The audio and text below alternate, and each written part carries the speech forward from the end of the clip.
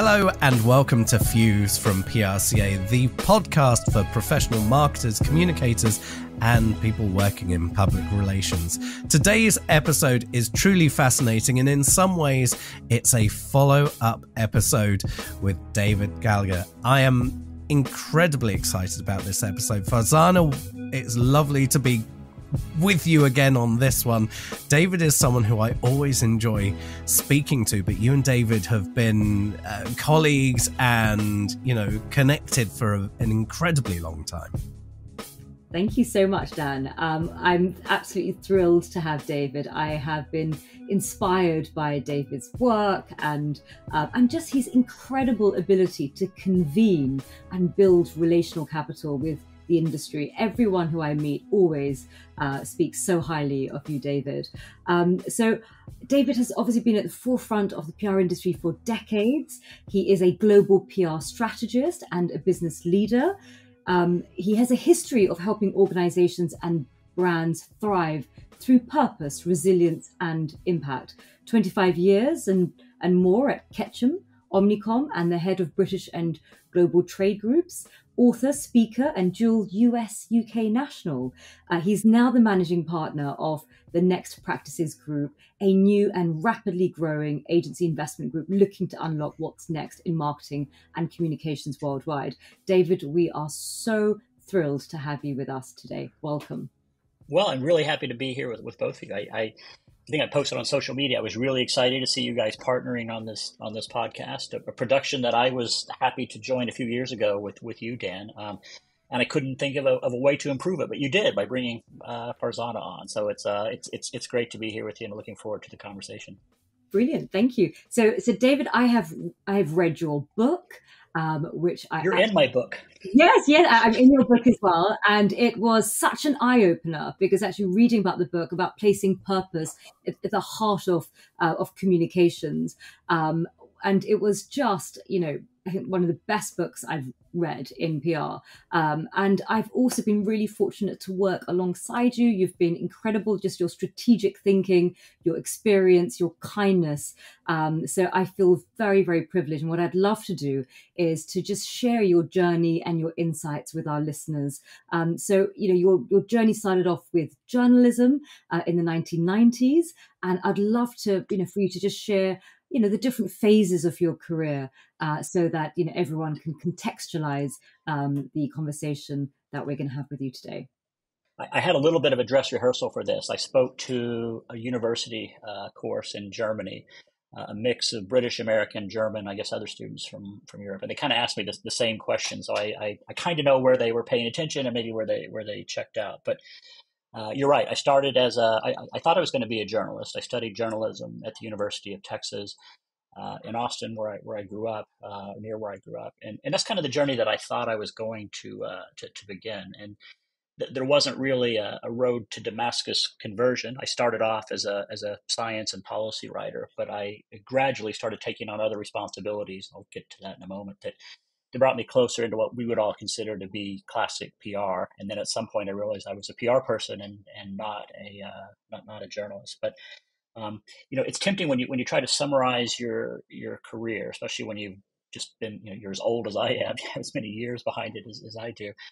It's kind of tempting to look back and then structure a narrative, some sort of journey that makes some sense. And I think that's kind of what I did when I spoke to university class. But when I saw heard the recording, I realized that was a little bit misleading in a way. You tend to kind of cast yourself as a hero in some sort of Luke Skywalker type journey of redemption, and that's just not how my career at least has played out at all.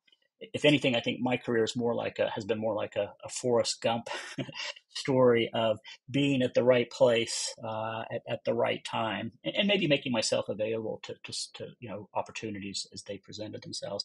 So just in kind of short form, chapter one for me was set in Texas. I grew up there, went to university there. That definitely was the source of my values, such as they are, probably my biases, prejudices, and my outlook at the world was definitely formed in a small town in Texas. Chapter two for me after university was in in Washington, D.C. Texas was in a pretty significant recession when I left university. It's hard to imagine that now as hot as the economy is there. But I got on my first airplane ever. I'd never been on an airplane until I moved to Washington, D.C. with a one-way ticket, no job, and just thought I'd see what happened next. And as it happens, I did find work with a small nonprofit that converted into work with a bigger nonprofit. But again, I was a science and policy writer. And it wasn't until I came in contact with an agency called Hill and Knowlton that I saw what PR was like. I thought I kind of wanted to do something like that. But um, uh, from the American Diabetes Association, this larger not-for-profit, I found my way into Ketchum.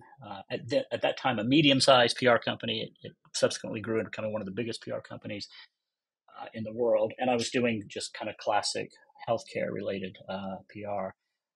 Chapter 3 for me was in London. My CEO at the time said, "Hey, I don't know what's next for you, but would you consider doing a stint in London?"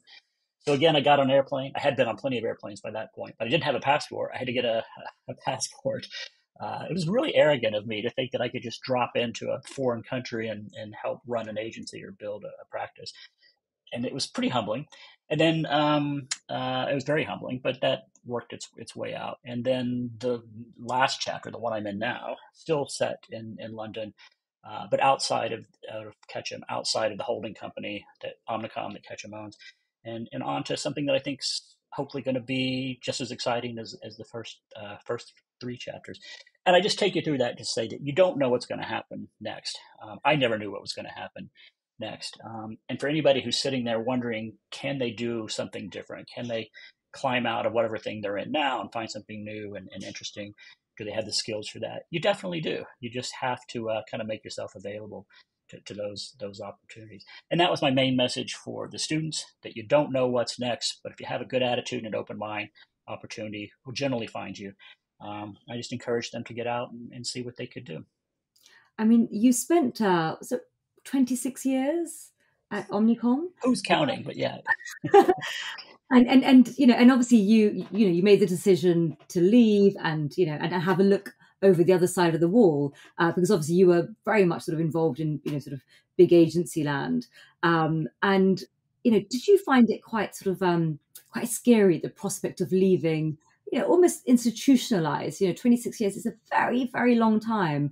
And I'm sure some of our listeners are sort of thinking, what, I'm in an organization or a job, I've been there for a certain amount of time. I'd quite like to see, and explore other pastures. But, people tend to be quite sort of nervous about change, especially sort of as we sort of grow into our careers. So just wanted to know just a little bit more about your sort of decision-making process and, and how that journey's been for you, that sort of pivot that you've done. Yeah, well, yeah, no, actually I was terrified, to be honest. And that terror probably delayed a decision by at least a year, maybe 2 years. Like a lot of people, the pandemic kind of accelerated some thought processes I was having. I knew that I didn't want to get to a point where I was burned out or angry or disliking my job. I think sometimes people do that. So I didn't want to be in a place where I was running from something. I definitely wanted to be headed toward something. I wasn't entirely sure what that was. I was nervous that my skills wouldn't translate in the outside world. A place like Ketchum, and then when I went to the holding company, it's a self-contained universe, and you start to believe that your value is really navigating that little self-contained universe, and you kind of lose track of what's happening outside. So, it was a frightening process. I did get some encouragement along the way. After I made the decision to go, I decided where I thought I would be best placed was to help smaller agencies, medium-sized agencies, find their next expression of progress and value. You and I, we knew each other a little bit before then, but we were able to work together. And you were very supportive, a huge source of inspiration and encouragement for me. There were a few others, both in the agency world and outside the agency world, that kind of took a similar interest, and I had a great time collaborating with them. And what I came through my experience with you and others was to realize that this little aquarium I was in was actually just a little container in a much bigger sea of opportunity as it relates to communications, PR, marketing, and media. that's not to disparage where I was from. I was blinded to what was available outside of that environment. One of the agencies I was advising was in need of some structural help and looking for investment, and I brought them to a guy I had worked with, knew and respected for a long time, Bob Pearson, who started the Next Practices Group, which you referenced earlier. That transaction didn't work out in the end, but he was so gracious and generous in the way he managed that process. I thought he might be disappointed in the outcome, maybe disappointed in me for not being able to steer it to conclusion. But instead, he said, "No, let's work together. We need more of those opportunities, and that they don't always come home. They don't always come home on the first try. But let's work together." And I saw that we did have kind of a nice complementary approach to business and a shared view of what's next. So earlier this year, I joined the Next Practices Group. But had I known, well, I did know that was going to be the outcome when I left Omnicom. I was quite nervous about that. So if you are nervous about it, I guess I just say gather some support, talk to people you trust and respect, and take a leap of faith. I'd like to get on, if I may, to the book and revisiting that shortly, but you know the way that my brain works and we tend to just go wherever the flow of the conversation is. Something that intrigues me, and I'm actually going to almost treat this as an open question to you both, because I'm intrigued, is that moment, going back into your history, the lessons you learned about going to another territory and working within that territory. My experience is something I'd like to share, which is having worked for an agency in London, the goal was always to go international, and international was always defined as opening a unit in New York. It's the default. You're in London, you open in New York. You're in New York, you open in London, or somewhere else in North America. So my question to you is, did you face that classic moment where you go, I know I'm good at what I do, but there are brilliant people here and I'm not bringing the font of everything. I have to actually think differently because I'm playing in their yard now. That's for me. I mean, no one does this better than Farzana. I mean, in terms of recognizing where she needs to help people feel comfortable with how things are done in this part of the world, or making how things are done in this part of the world understandable to other people in other parts of the world. No one's better than Farzana. And I say that with firsthand knowledge, having sat through a number of client conversations with her. So she might be better suited, but since I'm talking now, I guess I'll continue to answer. My first 2 years at least were extremely humbling on just about every level. What I thought I knew professionally, and I'd like to think was valid, but it was a lot less meaningful in a place where the media works differently, where government organizations function differently, where stakeholder relations are defined differently. All that was a huge wake up for me. And as I said, I came in a little bit arrogantly, thinking that I had I had the knowledge that would make me successful.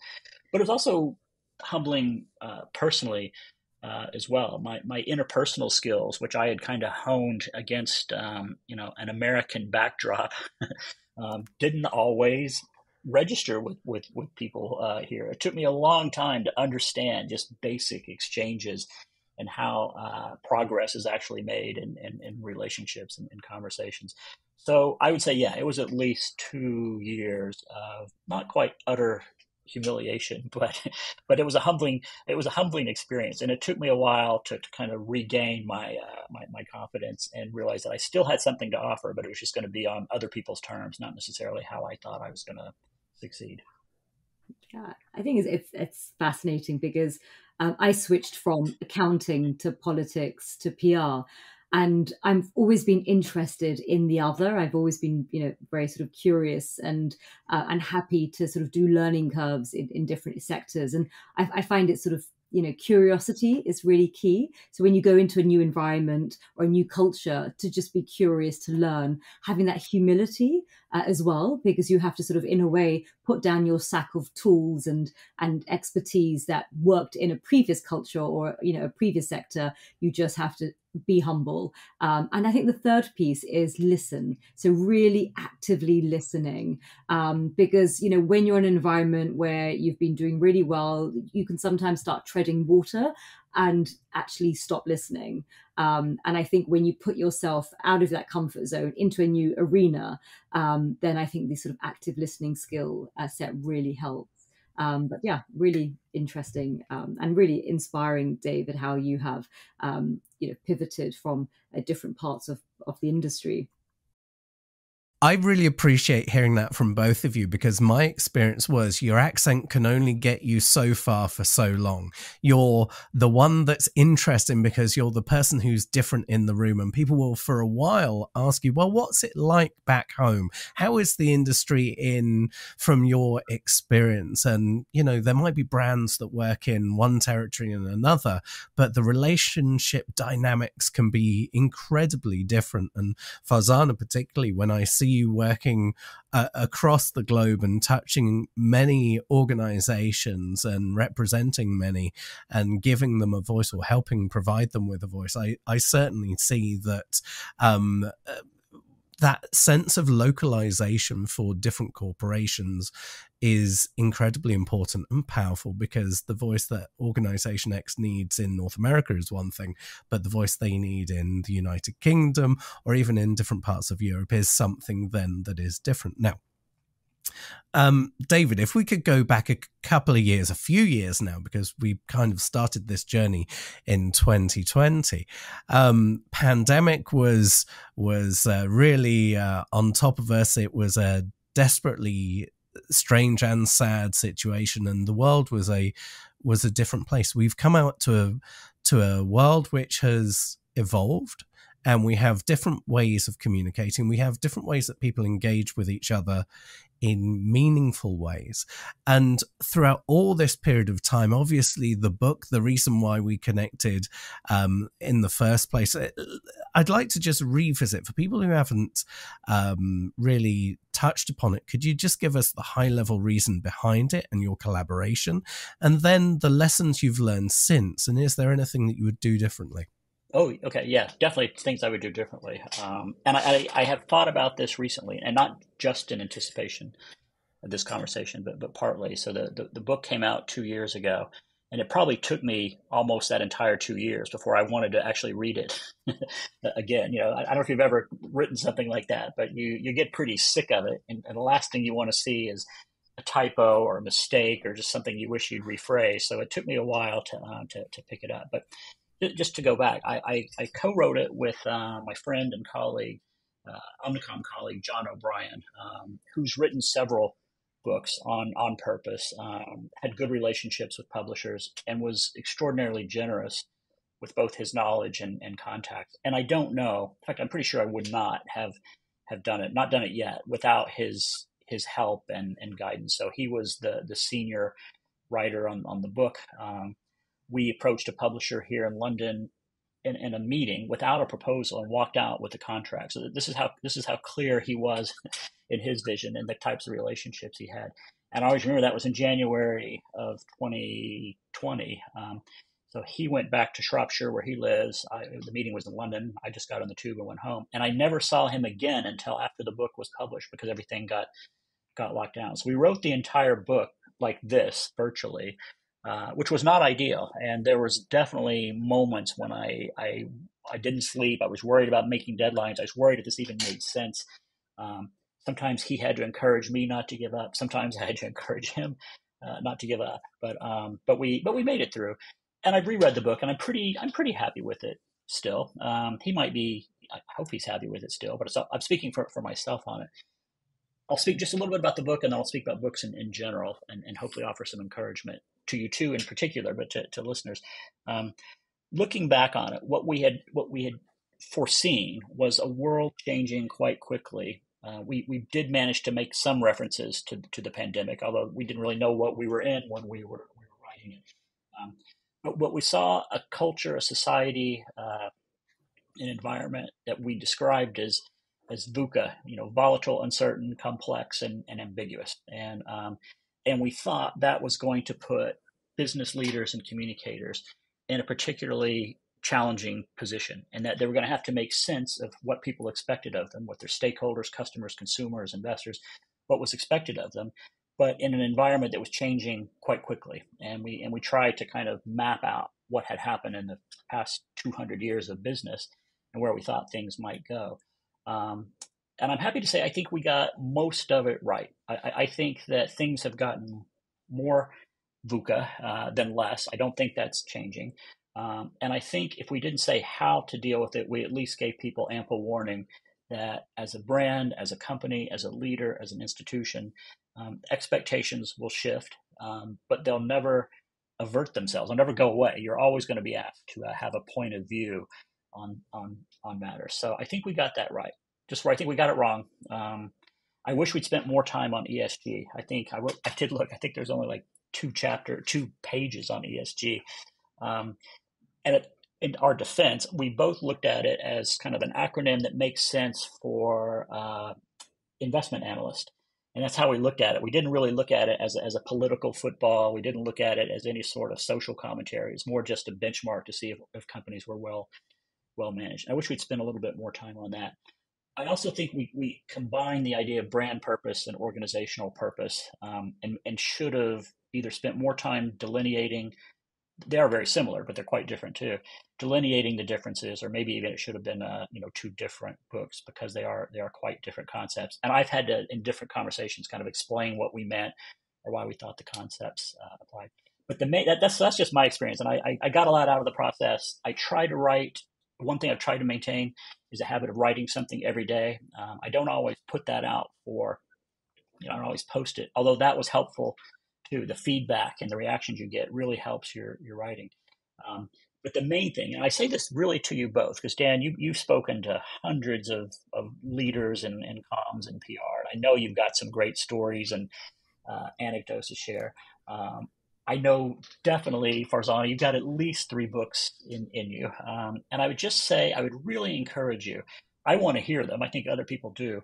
But you personally will benefit from the process of writing down your thoughts, forcing yourself to put them into some sort of table of contents, and then working through some copy. Whether you ever decide to get it published or not, you'll benefit from it. It will consolidate your thinking, and I bet when you get some feedback, you realize that you do have something publishable. And I think that's true with most people. At least a lot of your listeners have things worth saying, and there's will be no harm in actually starting the process. So bring us all the way back to John O'Brien. I'm very grateful for him asking me to do this with him, because I don't know if he hadn't said words similar to me. I don't know that I would have done it on my own. So get out there and write your books. Farzana, what's your thoughts on that? We've talked about this, Farzana. Yeah, I've been wanting to write a book for literally 10 years.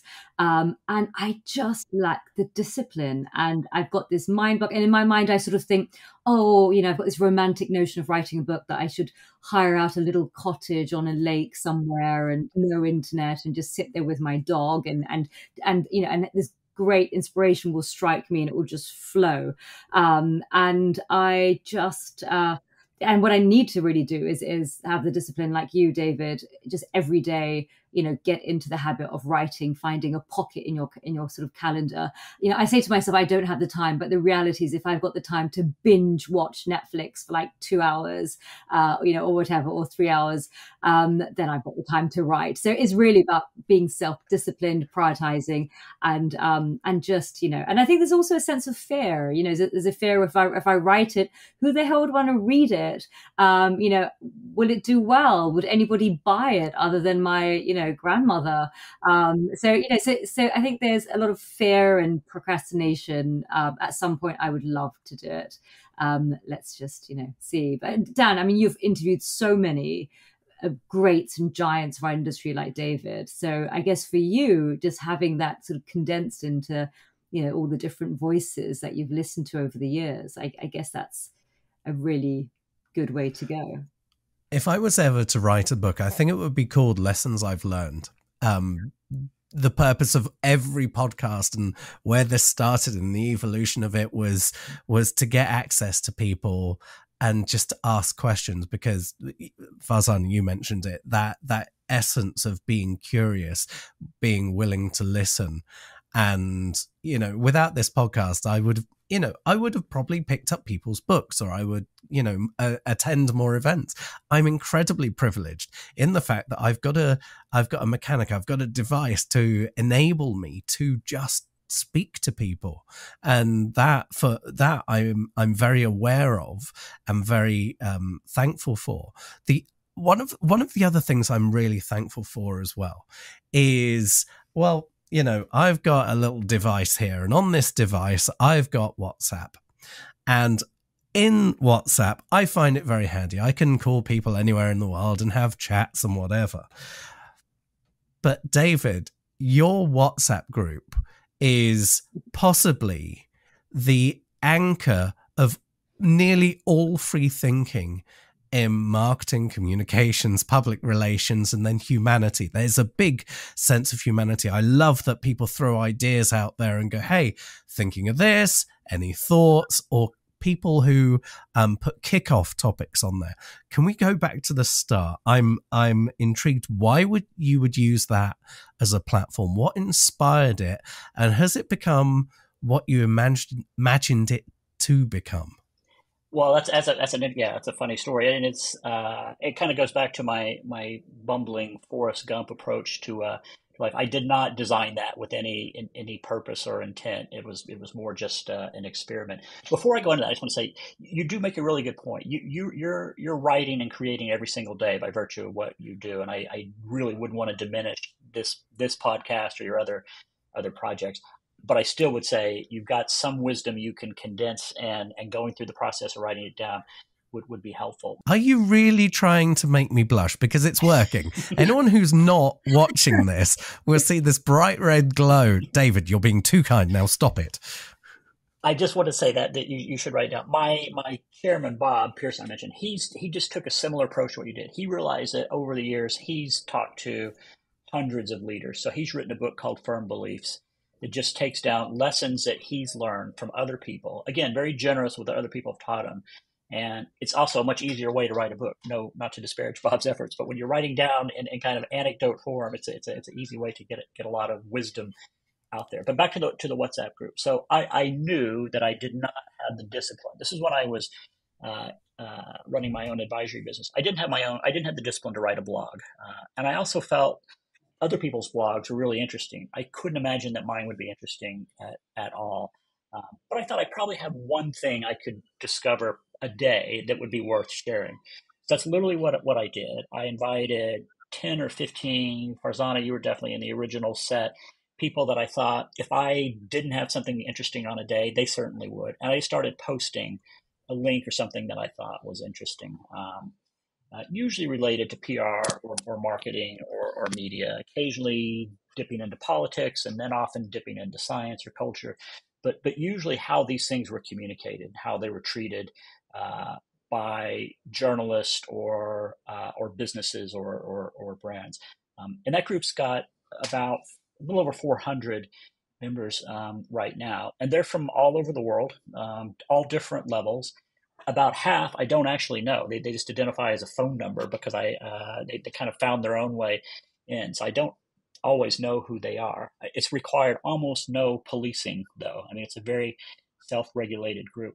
And what I think it speaks to your kind of setup for this, Dan, is the power of community. And without trying to get too profound about it, what I've realized is that it's so easy now to create and participate in communities of all kinds that don't take a lot of work. And in fact, you don't have to be the star of them at all, but you'll find daily sources of inspiration, perspectives, Q&A. What I love about this group is people will just, without hesitation, say, does anybody know how to blank? And they'll usually get 4 or 5 really good answers about that, or how you need to worry about doing it differently in India than you might in South Africa. So it's a very powerful way of creating, I think, a responsive, encouraging community. I've done the same thing for my university alumni group, different set of interests.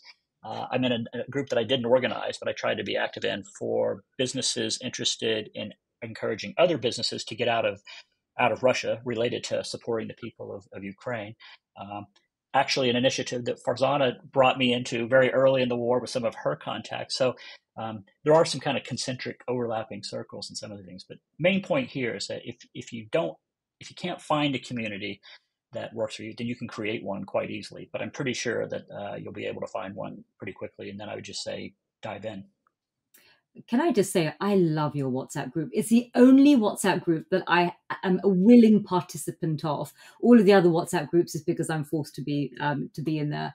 But I love it because, I love reading the news, and then I go on the WhatsApp group because whatever news is sort of trending, someone's found an interesting story, and then you have these incredibly smart PRs that are giving their different perspectives.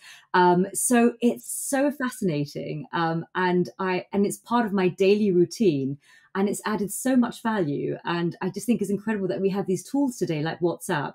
And David, you just decided to create a WhatsApp group that adds so much value to so many of us. And I think it's just having that sense of community, because you have certain voices in the group that comment quite often, and they're always incredibly insightful, and really take sort of care not to sort of just do a knee-jerk reaction comment, but really well thought up. Because of course, who wants to sort of say the wrong thing in front of hundreds of PR people, who are going to sort of with a critical gaze, sort of dissect everything. So it's actually it's such a brilliant platform, and huge gratitude to you, David. If somebody's listening and they want to be part of this WhatsApp group, what would you advise them to do? Well, I usually don't publish the link openly, just because we'll get inundated with crypto bots and porn bots and all sorts of unsolicited input. It probably just to DM me, and I can share a link, and I will occasionally post it like on my LinkedIn profile. So that might be the easiest way. People find me on LinkedIn, and then I can deliver it that way. Yeah, but you're right. There is kind of a general, like a sociologically consistent 80-20 rule. And I think 20% of the participants post about 80% of the content. And I bet that's true in just about any other environment when you get people together. I think sometimes that can be intimidating for others who are kind of afraid about making their debut post. So if you are in that group, that 80%, and you're worried, is now my moment to post, it definitely is. And I would just encourage people to go ahead and say what they want to say. It's not all PR people. I would say that too. I'd say it's about half PR people, half people just in other, usually Marcoms related disciplines. There are probably a dozen journalists, and I have asked the journalists privately to treat the content carefully. I didn't want this to be a source of big scoops and to go back to people, and that people were expressing themselves pretty freely, and I didn't want anybody to worry about that. And there are probably about 25, I would say, to 40 pretty senior clients, and it's just interesting to see. I can see kind of who's interested in what kinds of content, and they're very interested in certain types of content. They're reluctant sometimes to identify themselves, so for understandable reasons. They don't want to get swarmed by agency people, but it's a good, healthy mix. So I hope as it grows, we'll kind of keep the same proportions. I think it's great. And what's incredible is that you do so much. You create these communities in WhatsApp. It's the first I've heard that you have more than one. You have one for your alumni, as well as for business owners. You also obviously have created and published this incredible book on purpose, which so many of us have read, and it's really shifted our thinking in terms of how we work. You've also created, so was it the Ukraine Communications Network as well? Yeah. At the beginning of the war, that was a PRCA initiative, and full credit to PRCA and to ICCO for trying to create a platform for agencies and consultants who were eager to do something for the people of Ukraine, and needed a platform for doing that. So I co-chaired that, with Natalia Popovich, very respected business leader from Ukraine. And I don't want to say it's run its course, because the war hasn't run its course, but we did find over time it was hard to maintain that kind of same level of intense commitment from agency people. So she is active in this organization became active in another organization called Business for Ukraine.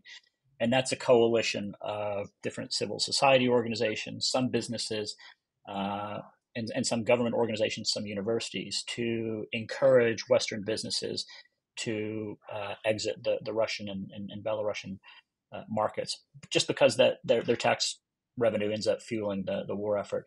And I've joined as a volunteer advisor for that. So that's where most of my time goes as it relates to Ukraine.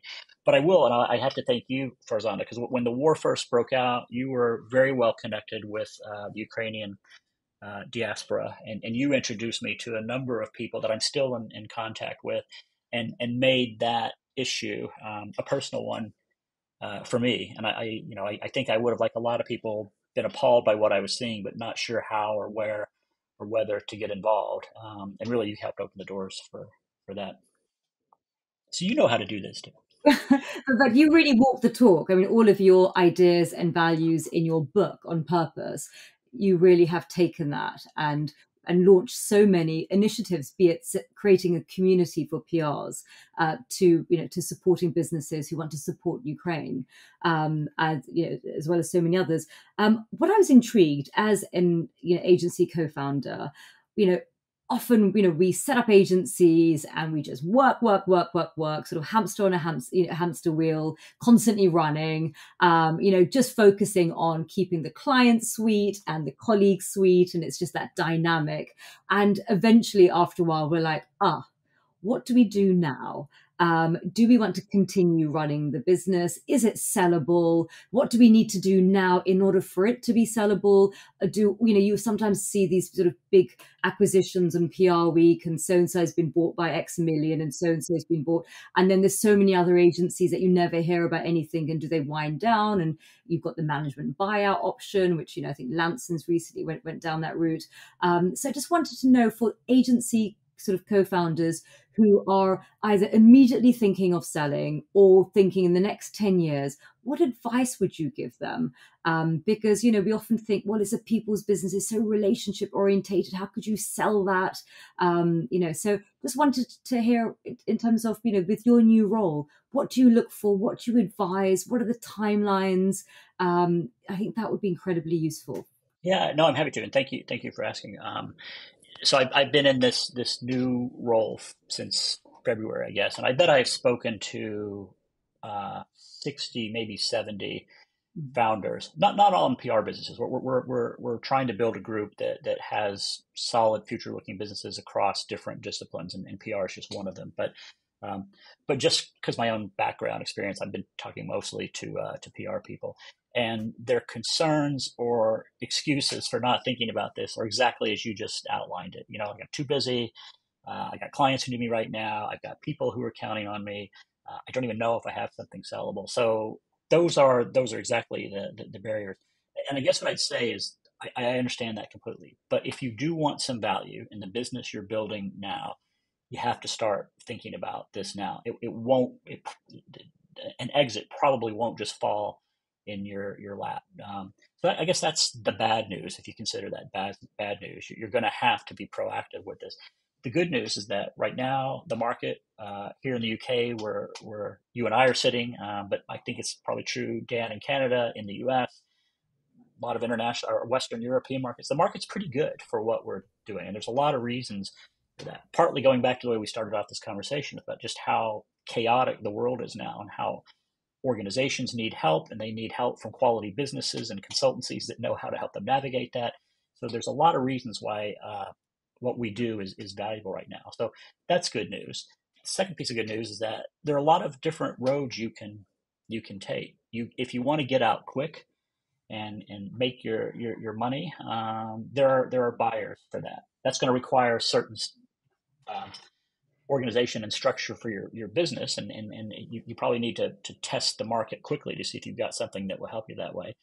If you're looking further along for a business that you think can grow, that's where we fit in. We help with the different kind of investment, different type of structures to help you grow a business that will be worth hopefully more later than it would have been by itself. So we build that together.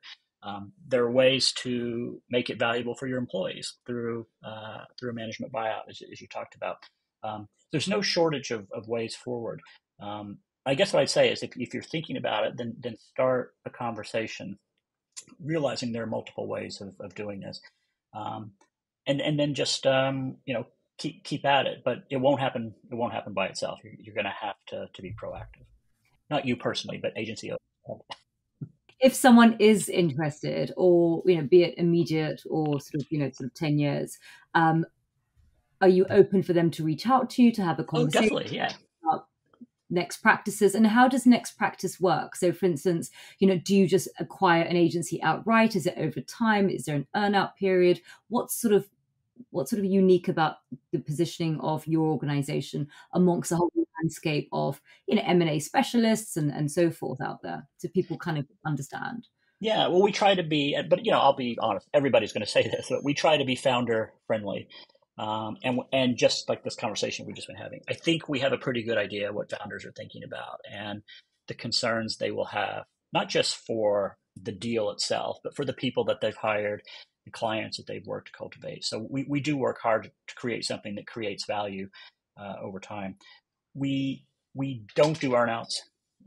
So for people who want a quick, lucrative exit, there are other options for them. And I was at Omnicom for a number of years and worked through a bunch of those, and hopefully some of them were successful. So I don't want to disparage those. But if you are looking over a 5 to 10 year horizon and you see opportunities that would that you could realize with a little bit of help, and that could be financial, that could be strategic, that could be networking, maybe some combination of the three, I think we're a good fit for those. So usually the conversations divide pretty quickly, and people say, I just want to make as much money as I can right now for what I built.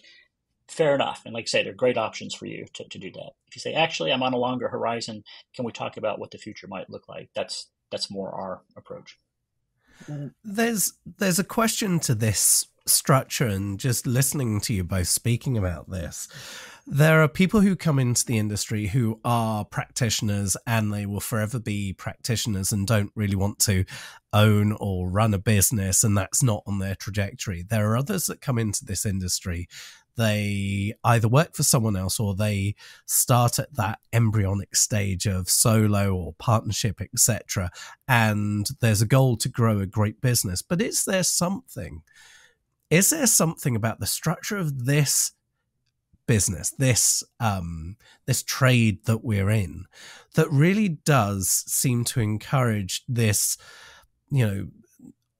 I wouldn't like to call it a selling mentality to cash out, but I look at a lot of different sectors and I don't necessarily see it with all of them, that there is this desire to become taken over by a holding group. But with our sector, there is. Do you think there's some reason behind that, or some motivation, or it's just the natural way that many organizations have gone? Well, I would actually be curious to see how Farzana answers this. But you left the accounting world. I don't know if that followed the same sort of trajectory. I know that sometimes small accountancies sell themselves to bigger accountancies, but so maybe there's a parallel industry. But you also saw something in comms and PR that was attractive to you. So I'd be more interested in your perspective than mine. Although I'm not trying to dodge a question, so I will come back to. I think it's really interesting because obviously I've worked in accounting and also in PR, and they are both professions. They're service businesses, and I do a lot of work with law firms. So I've got quite a lot of insight working with law firms, and I always find it fascinating how and also sort of management consultants. So how do we sort of organize our sort of knowledge, and how do we sell our knowledge, and how do we sort of embed it into a brand that is sellable beyond the founders? And often I sort of find, obviously with lawyers, you have the partnership model. You've seen some PR agencies sort of flirt with a partnership model, and more on sort of the corporate comm side. You've got some agencies that really build brand. So when you think about McKinsey, you don't really think about the sort of senior leadership as such. The brand is done so well in terms of that people buy McKinsey like they buy sort of IBM. So I think when I look at sort of PR agencies, I sort of I've got friends in advertising agencies who just always seem a little bit more bolder in the way they approach their business. And I think it's because advertising agencies in the past had access to data that made them sort of, less apprehensive about selling their wares. And I think with PRs, if we look at our history, a lot of the work that we were doing, or when I first started out, was media relations, where we didn't have much control over the output. So we were selling services always slightly on a back foot because we couldn't 100% quantify and qualify the work that we were doing. And I think that gave us some inherent instability, inherent sort of insecurity, which other professional service firms don't. I mean, we're always sort of like, oh, sorry, the media coverage didn't go your way. It must be our fault. We'll work for free for another month. I just won't eat for another, 2 weeks. Whereas, you're not going to get law firms saying, well, sorry, you lost the case, honey. Let me just give you a refund on the legal fees. So, there's something about the psyche of the PR. Innately, we are people pleasers, some of us. And I think, there's a mixture of our, our background as being feeling inferior to our sort of marketing brothers and sisters and ad agencies, and that sort of sense of people pleasing and not having confidence in ourselves. And I think as we move from tactical to strategic work, and I think the more bold we are, the more confident we are, then we can actually really kind of sort of demarcate our lanes. Because at the moment, everyone's swimming in each other's lanes. We've got law firms coming into public affairs. We've got, accountancy firms, working on sort of reputation. And management consultants, are there to take our strategic work unless we really start building confidence in an industry. I mean, we're still thinking, how do we, what is PR? And where does it start and where does it end? So we're having all that sort of existential angst that we need to overcome. But I'm really gung-ho about the PR industry. I think we are at the right place at the right time. We've got now this data, and we've got the ability to communicate not just with the gatekeepers of journalists, but we can communicate directly. And that comes great power, but also great sense of responsibility. And that's where I think, David, your book is so important, because purpose wasn't that needed in the PR industry back in the day when the journalists were the gatekeepers, because they were the ethical lens. We would just pitch and we would just say, well, it's not our responsibility because the journalist makes the ultimate decision. But we are now creating content that goes straight into the heart of the public. And that's why purpose is critical in PR. And that's why I think, we are at the forefront of this sort of, new era of public relations, which I think is really exciting. But I hope we can have the confidence to stand up, on our own 2 feet and not be as humble as we are, perhaps. I knew you'd have a good answer, a better answer than mine. So I'm glad you went with that. So so thanks for that. Did I get what you wanted to get to as well, Dan? Yeah, I think that there's an interesting space where we haven't necessarily seen the value in ourselves, and we've heard how green the grass is over here or over at the other side, and that sense of self-belief. I've got someone who comes into my office every day and gives this affirmation of, you've got this. And do you know how many times I now say, I know? Do you know what? I'm not being arrogant. I know what to do. It's just the getting there sometimes is the challenge. But just hearing it makes such a difference. And for some people, it's looking at the wall and seeing the certificate from the university. And for other people, it's the book or books. And for me, Bella coming into my office and saying, you got this, it makes such a difference. David, just moving on, if we can, as we're getting towards the end of our time together. That next generation that does come into public relations and this crazy Marcom's world, the years that you had at Omnicom, the experience you've got now, the experience in your early part of your career, would you say that the advice that Farzana, yourself and me, that I could give to people is relevant to someone who is 18 years old? Or are we more to get to that stage of nurturing? Because the world has changed. The principles of communication and relationship building has not changed. But should we dare to still speak to the youth and the future of tomorrow? Well, I yes, I think we should, and that's I spend some available time. I try at least once a week to do something where I'm either talking to a class or a student or writing something that I think would entice smart people into our business. But this theme that Farzana was talking about in terms of our confidence, where we fit in the world, what our real value is, it's ongoing. And I've been in this business for a really long time now, and we keep having the same conversations, which leads me to believe that there might not ever be a resolution to it. It's just a condition that we exist in. I think you could do a whole spin-off series of podcasts on giving people weekly positive affirmations of value within the PR community. But I'll let you decide your. Hold on, wait. I'll see if Bella will come in. No, okay. But yeah, I do think that like all businesses, trades, professions, whatever we call ourselves, we're in a battle for the best and brightest of the next generation. So I think if we believe in what we're doing, we think it has a future, then we have to stay committed to encouraging people, bright people, to come into this business, and keeping bright people from exiting, from seeing some other reason to leave, and that can be a full-time job by itself. Does our advice have any value? I don't know. I honestly don't know. I don't always get an opportunity to go back and ask people what they've done. But I've seen a few people that I met earlier in their careers who've gone on to succeed, not because of me, I hasten to say, but it gives me some encouragement. I won't name them because I don't have permission to, but I met with at the time a young student from Poland studying here in London, and he asked to interview me for a series of interviews he was posting on LinkedIn, which, by the way, was a brilliant idea on his part. So he emails me or texts me on LinkedIn and said, by the way, so-and-so, an agency, your counterpart competitor at another agency, he answered my 5 questions about what it takes to get ahead in PR. Would you do the same thing? And of course, of course I'll do that. I'm as important as that guy.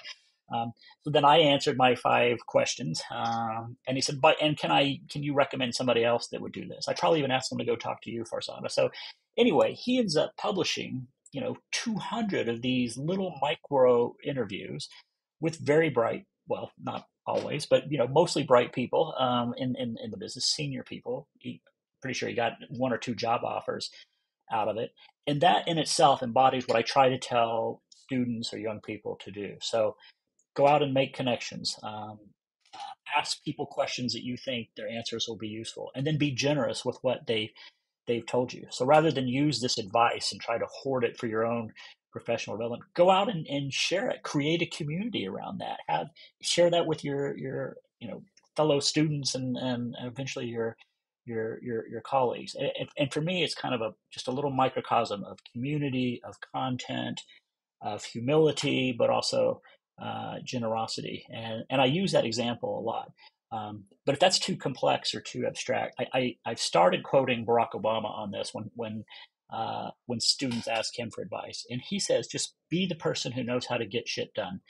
And if you are the person who can get shit done, it doesn't matter what level you are, what field you're in, what you're doing, you will be the person that becomes most valuable to your team. And I firmly believe that. So they're not mutually exclusive. You can do them both, but that's kind of the advice I try to give. So I guess my last question is, to thrive in PR, there's constantly new platforms and channels, and and the world is constantly moving, and we've got new AI-driven tools. So let's just park all of that there in terms of all the stuff that we need to continuously learn and unlearn and learn. And that's a given that change will be a constant in terms of the tools that we get to play with. But in terms of attitude, what type of attitude or approach to life should a PR have? I mean, you mentioned, for instance, creating content and community. And when I look at your career and I look at how you've succeeded, a lot of what you do is you've got a very generous heart. It's all about giving. It's like what value can I bring to people without any sort of expectation of anything in return? And that builds a lot of, I think, goodwill in the industry, which is why everyone always champions you and always is very positive whenever your name is mentioned. And so I'd say one area that, just observing you over the years, is that sort of generosity of spirit. What else do you think that a PR should really sort of possess and hone, and ignore the technical side of PR? Obviously, it's just more character. Well, first, that's very kind of you, so thank you. Everything you said is touching, so thank you for that. I'm not a fan of generosity just because I'm a nice guy. I actually pragmatically think it works well in the long run, and that whatever you give, you get back 3 or 4 or 5 fold. So in some ways, it's almost a selfish act, but I just think things work better when you behave in that way. I guess I would kind of come back to things that I've learned from you in particular, Farzana, just because I've seen you in settings that I haven't always seen Dan in. But you are extraordinarily good listener, and I've been in situations where I wasn't sure where the conversation was going to go, or if between the two of us we had anything of value to offer. Maybe selling you short and maybe admitting my own insecurities, but in your listening and ability to kind of keep people talking, you were able to uncover what the real concern was or opportunity was. And that is an art that a lot of people don't have naturally. I do think it's learnable. I think I don't know if you have always been a good listener. Maybe somebody taught you how to do this, but you are. And I think that's kind of the second thing I look for when I'm talking to potential colleagues or investments or people to hire. First, I do want to sense their generosity, but right up there, I want to know, are they a good listener? Almost more importantly to me than are they a good speaker or writer or anything else? Because if you're not a good listener, I don't think you're going to be a good speaker or writer or even a thinker. And I guess and maybe this is a restatement of one or both of them, but the third thing I look for is a sense of kindness. In different stages of my career, I realized I've been in environments that were not really concerned with kindness. And maybe that's too soft. Weren't too concerned with humanity. They were much more focused on other harder metrics, and that's fine. There's plenty of people who can thrive in that environment, but that's just not one that I found conducive for myself. So, generosity, listening, kindness / humanity. I think that's a pretty good recipe for at least the kind of PR that I want to be involved with, that I want to practice. We've come to the end of another episode. David, I was just looking at the archive here. You're the only person to have appeared on Fuse 3 times, and I look forward to the 4th appearance very, very much so. If people wanted to find out more and get in touch, you've heard me ask this question before, how could they do that, David? LinkedIn is easy. I'm on Instagram and Twitter. It's a longer story, but T-Bone Gallagher. Pretty easy to find, or by email, david.gallagher@nextpracticegroup.com. And Farzana, we obviously want people to be able to connect with you. How could they do that? God, I'm everywhere. I love all social media platforms: Instagram, Twitter, LinkedIn, Threads, but kind of slightly got bored of that now. But I check everything, every day. So whatever's easiest for people. And you can find me, I'm Dan Gold Media. Thank you so much for listening to this episode of Fuse. If you'd like to find out more about this very production, it's incredibly simple. Go to prca.org.uk/Fuse. You'll find all of the links to all of our episodes, but I am going to ask you if you can pop onto your favorite podcast app. If it has the opportunity for you to rate this, please do give it 5 stars, or even better, if that platform can allow you to do so.